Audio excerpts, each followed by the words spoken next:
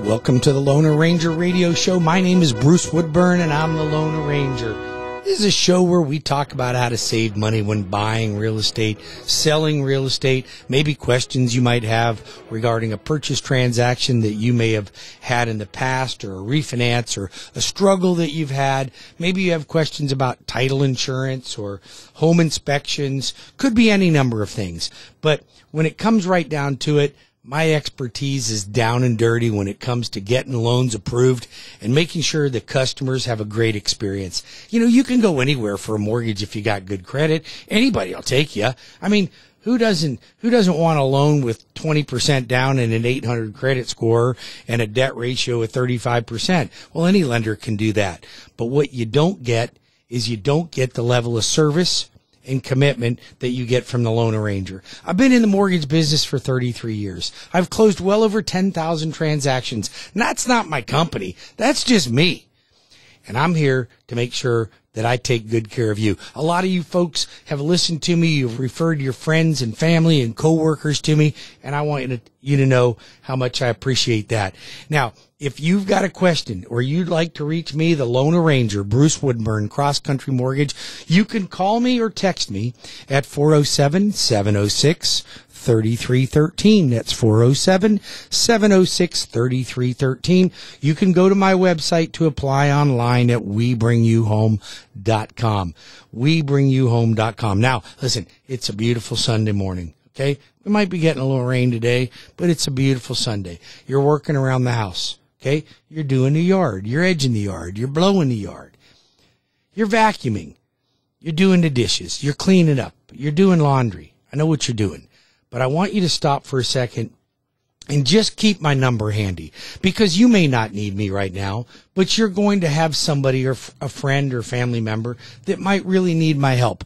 And I want to be there to help you. I want you to know that you can count on me. So just call me at 407-706-3313 or go to my website at WeBringYouHome.com. But save me in there under the Lone Arranger. And also, you could do me a big favor. I'm trying to get my Google rankings up right now. So one of the things that I can do is increase my YouTube subscribers. So YouTube, when you subscribe to somebody at YouTube, you don't get spam or anything. You just know if they posted a video or some type of a blog. So, you know, I record this show and the show I do with Cleve on Saturdays, and it goes on my YouTube page.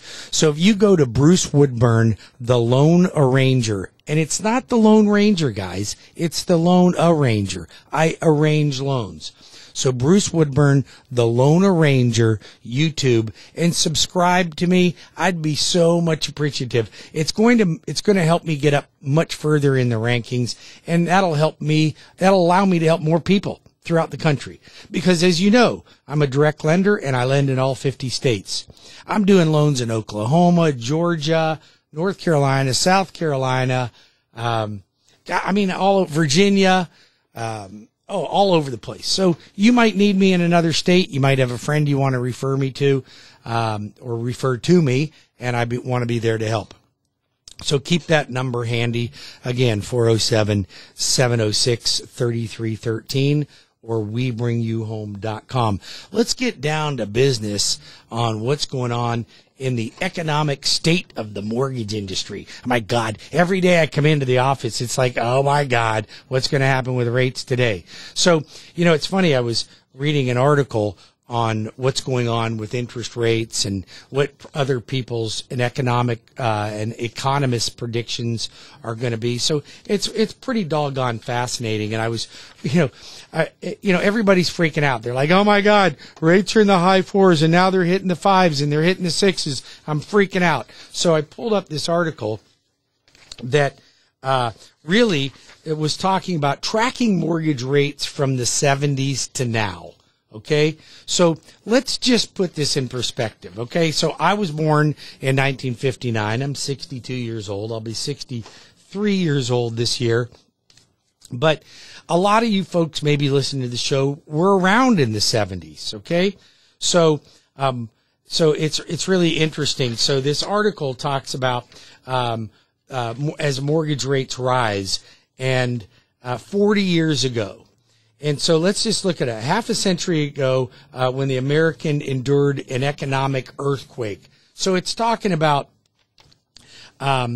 the import-dependent United States being rationing gas. Remember when gas was rationed? I mean, I remember that. I mean, it was kind of crazy. So you could only get so much gas, and there was lineups at gas stations and so forth and so on. You may remember that.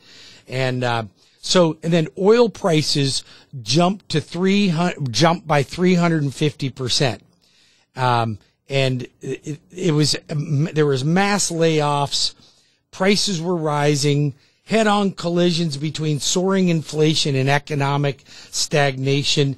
It was absolutely crazy. According to the Federal Reserve, oil prices doubled between 1979 and 1980. Doubled.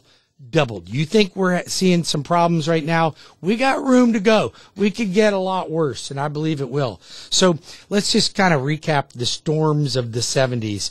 And the 30-year fixed rate in the 70s was about 7.33 for a good part of the time. Now, although when things started to stabilize, rates stayed at or just below 9% through the middle of the decade, but they breached double digits again in the fall of 1978, and then they remained there to 1986. But in the 1980s was the peak. In March of this year, the world learned that inflation had risen by 7.9% the month before, which was a 40-year high. Prices hadn't jumped so sharply since 1982. And while today's inflation is certainly causing anxiety, it is simply not comparable to the extraordinary events of 40 years ago. Because in 1980, started with the recession. And I'm going to tell you something. It was a recession. In the wake of Iran, there was the Iran crisis. Mortgage rates soared to 16.35%. in April of 1980, plunging briefly, and I say plunging briefly, to a low of 12.18% in July. Then the devastating recession in 1981-1982 gripped the country. Mortgage rates peaked at in October 16th of 1981 at an impossibly high of 18.53%, 4 times today's rate. 1 year later, October 1992, inflation had finally fallen to a merciful 15%. In 1983, mortgage rates dropped again to 13. Though they briefly breached 14 in 1984, they never again hit 15%. On April 4th of 1986, mortgage rates briefly returned to a single digit. Oh my, I remember the single digits. In 1987, the stock market crashed and interest rates rose yet again. Mortgage rates never fell below 9% during the entire 1980s. And the 1990s began. The great cooling off. It was incredible. In fact, despite a brief spike at the tail end of 1994, rates stayed below 9% for the entire decade through the 90s. And then, of course, the 21st century came. Cheap money. In response to the pandemic, rates fell to a historic low below 3%. Borrowers became spoiled with the cheap money that today's based on that rate. And now today's rate of an average of about 4.75%, which was really last week at a high. And some people, looking at that history, think that that's a high rate. So I look at that and I go, oh my God, you think 4.75 is a high rate? Try 18.53. Could we get that high? Could. Do I think we will? Nope. Where does the Lone Ranger think we're going to go? I will tell you, but you got to write down my phone number first. 407-706-3313. That's 407-706-3313. Call me. Text me your story. I'd love to hear from you. Apply online at WeBringYouHome.com. Why? Because rates are 4 3/4 to 5.5 right now. Why? Because rates are going to hit 6.5 to 7.5% probably in the very short future. And we come back from our next break, I'm going to talk about what the Fed's doing, what rates are looking to do. We actually this week, we saw some bad days and some good days, where in the past 2-3 weeks, it's been every day was a worse day than the day before. So look at you. We can sit and we can whine and cry about what today's rates are doing. Forget about it.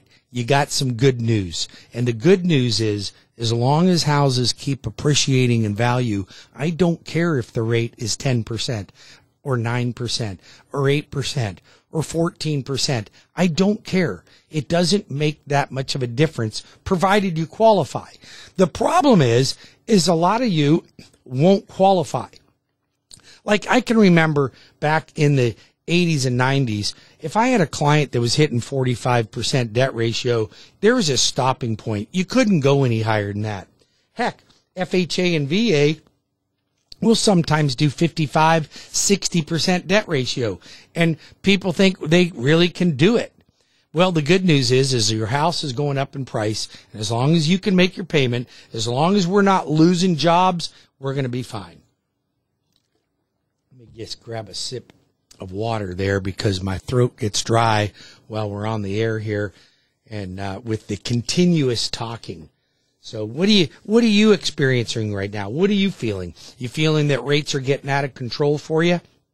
So let's just put this all in perspective, because when I come back, not the next break, but the break after that, I want you to stay close. Don't lose the station. Don't turn me off, because I got some real important economic news that's going to impact you.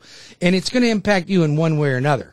So let's just say, I don't care, Bruce. I got a 2 3/4% interest rate on my house. I'm not planning on refinancing, and I'm not planning on buying. Right now, I'm sitting pretty good. My kids are off. I got one in college. One just got a new job. I'm this, I'm that. I'm a grandparent. I got grandchildren. They're all adults. Well, let me tell you something. When we come back, we're going to talk about rents. Now, we've been telling you that the national average for rents is going up by 20%. Okay, 20%. But I got some news here that is not correct news. It's not correct. But I'm going to tell you something. It's going to get worse than that. Much, much worse. So I want you to be aware of it. Because if you've got children or grandchildren that are currently renting and their rents do go up by 20% and you're paying $2,500 for a 2-bedroom, I'm going to tell you who's going to be moving back in with you.